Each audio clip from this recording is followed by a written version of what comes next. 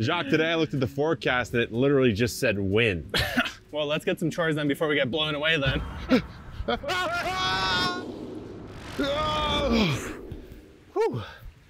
Looks like it took us where we needed to go. And those of you who remember, the machete boys are back.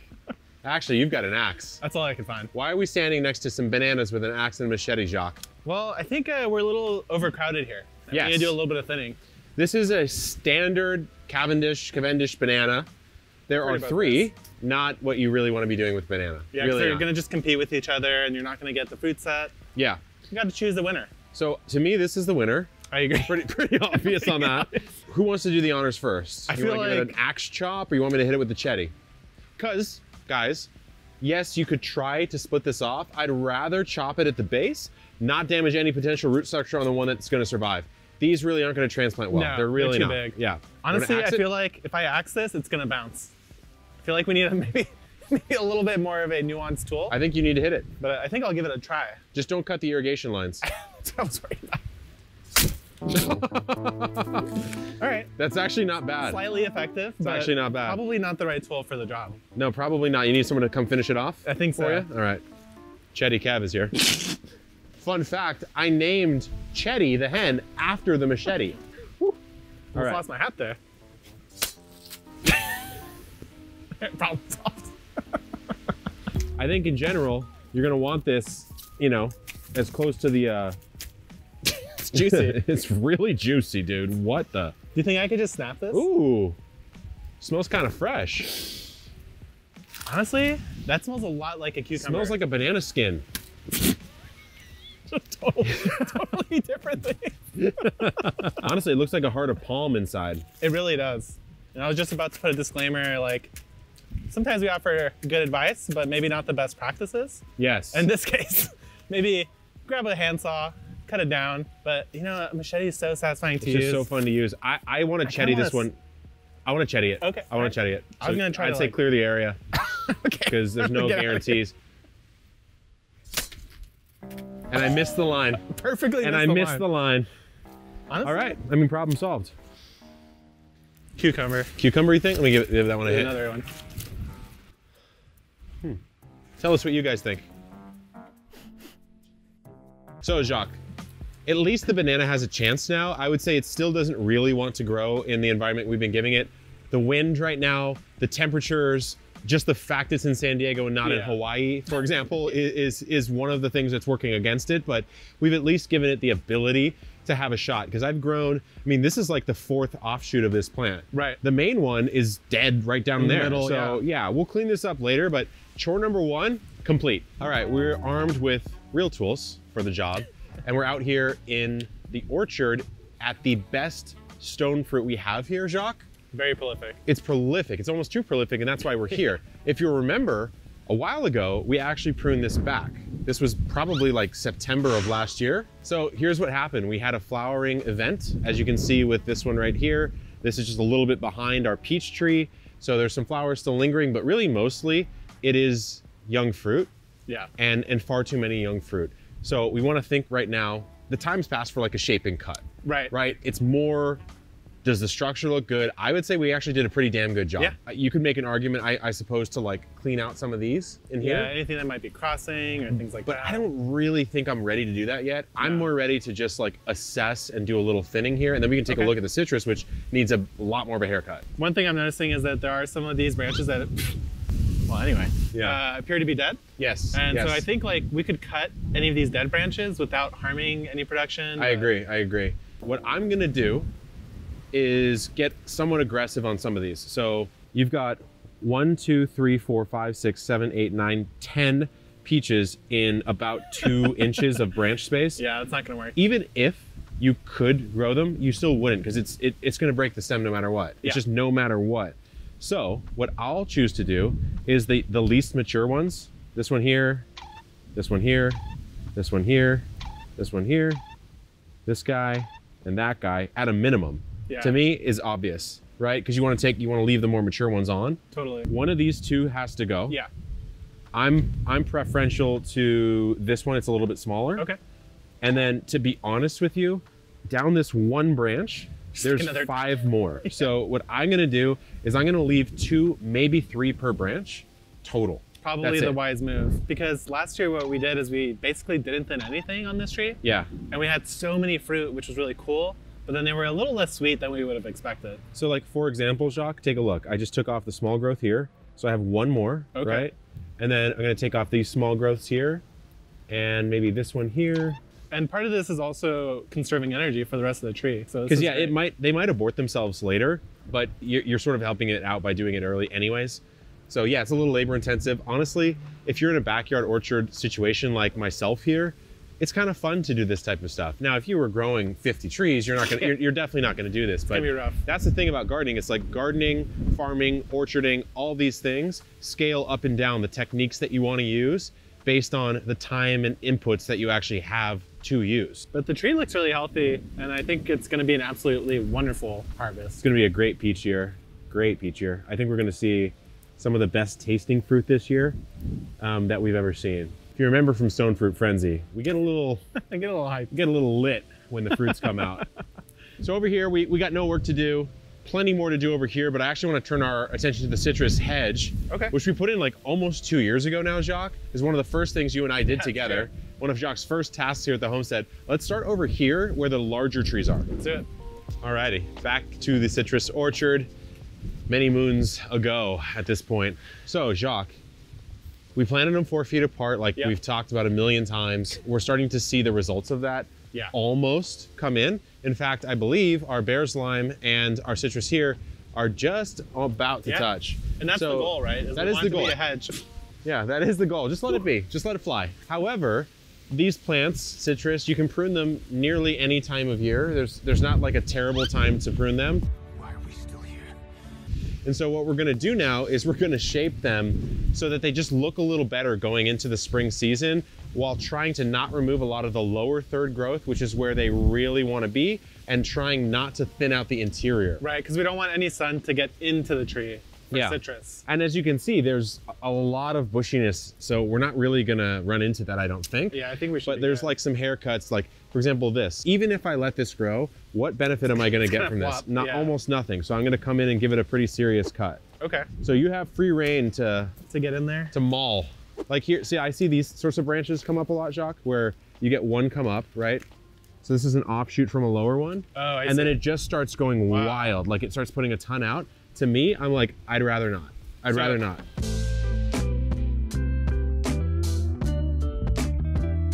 Part of this is aesthetic. I just want it to look a little bit cleaner. It is a hedgerow after all. And part of this is maintenance of growth and shape as per the decision that we made to plant them this damn close, right? Like not a common decision. Sorry, I'm juking you. Something about this variety here, Jacques, it really loves to go vertical. Yeah, let me see what this guy is. I don't know why. Oh, it's a golden nugget mandarin. Yeah, this mandarin just loves going vertical. I'd prefer it to bush out more. It really stays like, I mean, it's protecting its interior, which is great, but great. I don't know. And some of these are kind of twisted and floppy. I don't think they're gonna support good fruit. I don't think so either. I will say I'm not gonna take a look at this. I'm not gonna touch the Satsuma. The Satsuma needs all the help it can get. Or sorry, the Yuzu. I'll knock off the rotten fruit on this though. It might be because it's the first one in the chain of gray water. It's getting the most water and it might be getting a little too much. Okay. I mean, honestly, this already looks a lot more pleasant to me, the one that you first did. And this one looks a little more organized. Yeah, I think so. So you want to let it bush in the way you want it to, you know what I mean? Control where it grows. So the Bear's Lime has been our most productive citrus by far. And easily my favorite. The Bear's, in contrast to the Golden Nugget, is coming out a lot, not going up as much. That's true. So I'm gonna take it down a little bit from a width perspective. And then I guess any of these branches that might be sagging on the floor probably aren't ideal. You know, I don't mind that. Okay. I don't mind that. I'm still regretting my decision to not replace this one, the Owari Satsuma. But there's one fruit? Have you sampled? No, I've had a few. That's right. It's actually quite good. You want to try it? I'm not here to say no. It came off easy, so let's try. Little Windy City jams right here.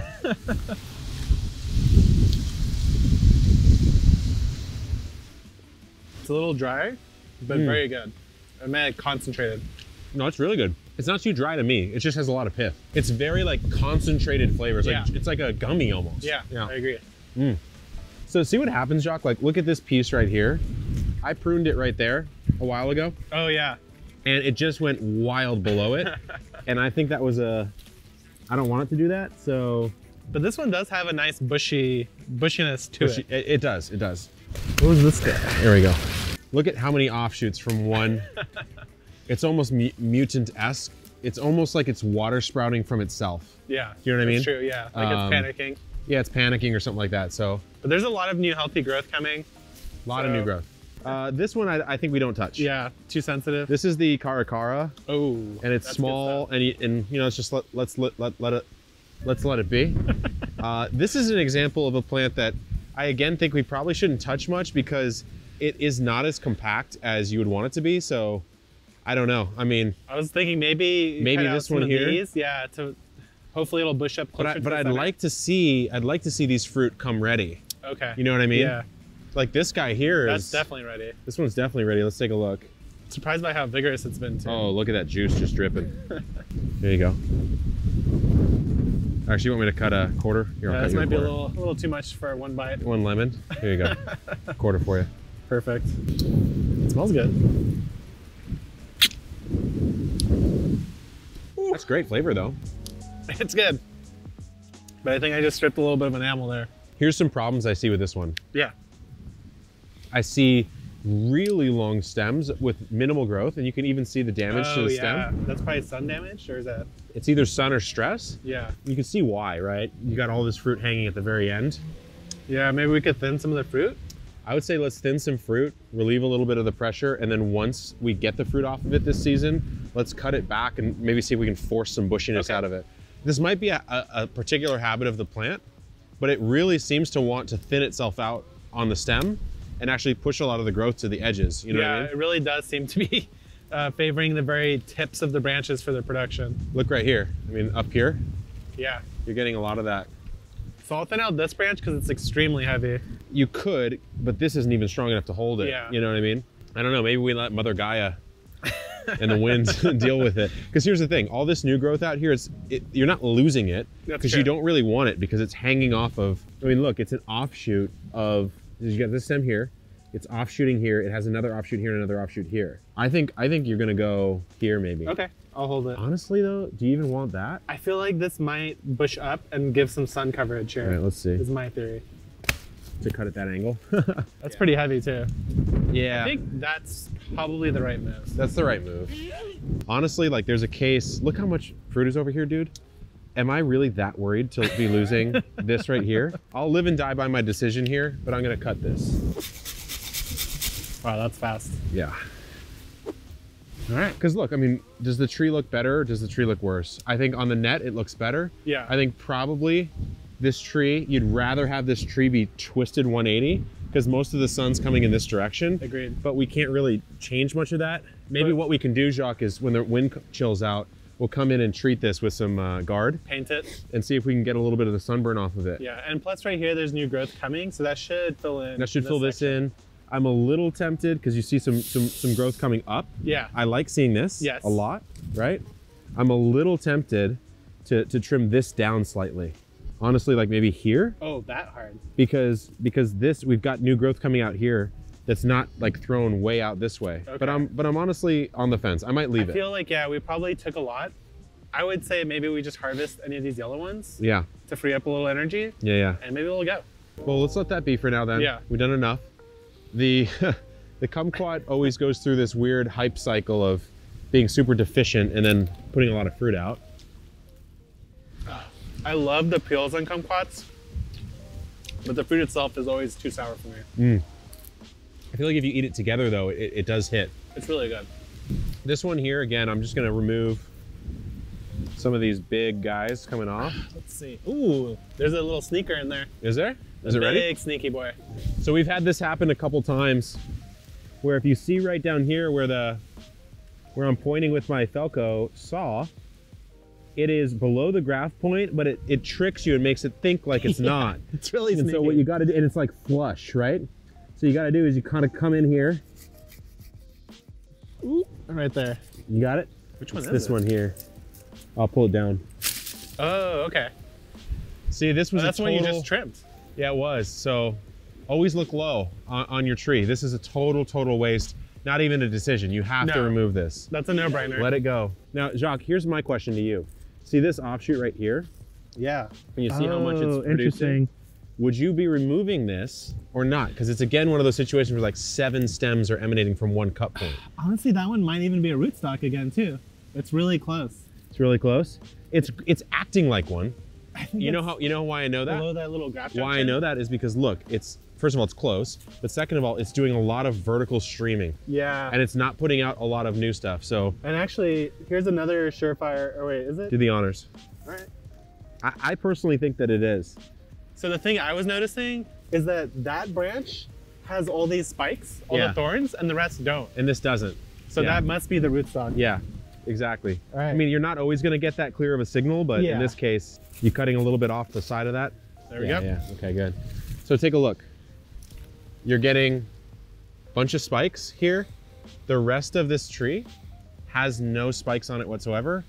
Dead giveaway that you were dealing with a rootstock. And then you can also just look at the growth of it.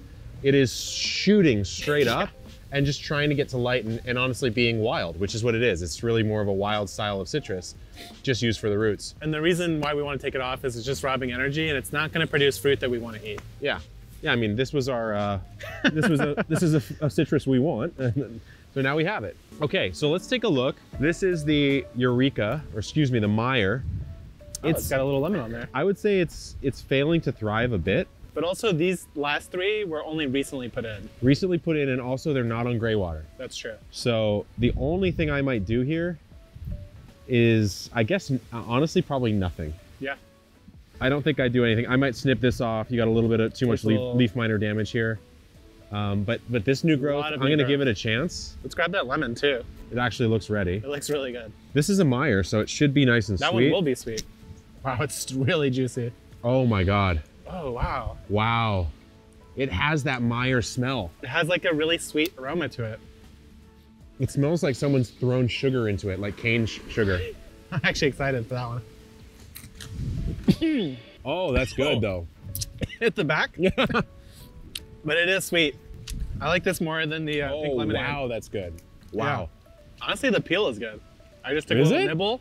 Okay. And I'm not mad. The peel is very thin. Yeah. Very thin. Give it a little nibble. I'm gonna give it a nibby. Oh, you took a whole bite. It's actually not like bitter, right? I feel like you could candy that and be delicious. All right, well, let's hope that goes.